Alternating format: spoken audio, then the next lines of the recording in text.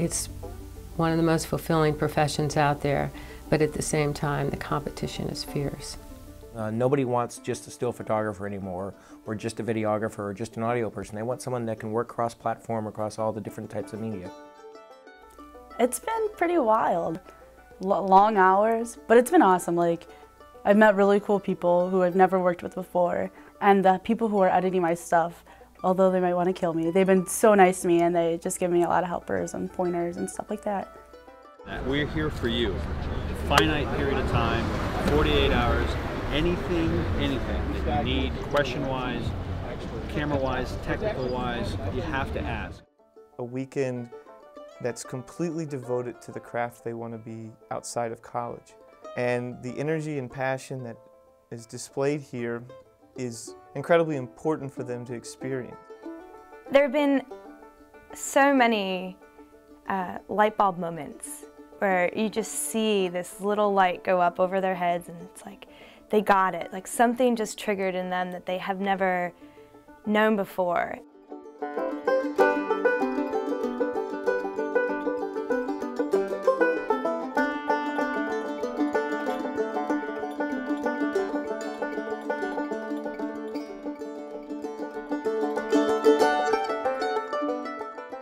Emily did a really good job riding along with the police during basically a slow evening with the cops.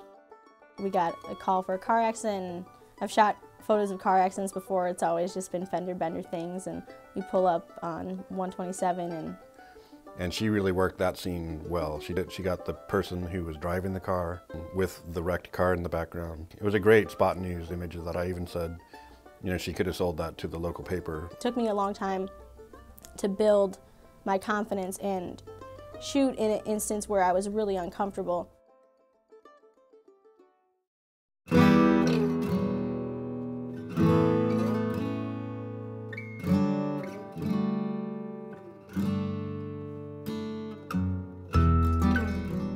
A short and intense learning experience like this is very different from what we can provide in the classroom on a day-to-day basis. Plus, they get to interact with really first-class professionals from all over the country who are coming in, giving it their time, and giving some tough love. You know, some of the critiques I hear have been pretty hard.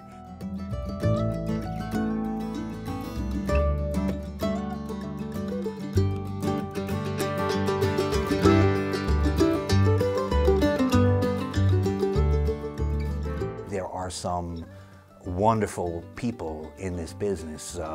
Canon came in with just an unbelievable amount of equipment for the students to use. Apple Computers sent 14 computers for us to use.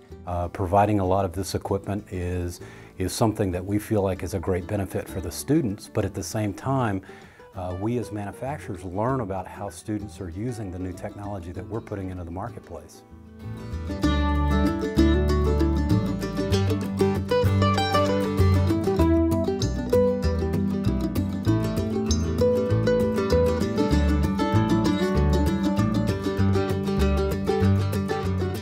A nice photography tip.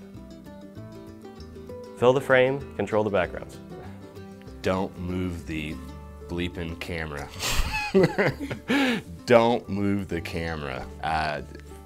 It's a very practical piece of advice, being a still shooter and going into video, but it's something I've been hearing a lot. The community is so happy that Murphysboro has been selected for this project, and it has strengthened. I have already seen it has bonded this community. The signs in town, all the different events that we went to, everyone agreed to participate. What we have here is just something that's really quite special, and I don't think it cannot be replicated in the classroom at all. It's really something that to have this kind of attention and intensity over one weekend is really what makes it such a special workshop.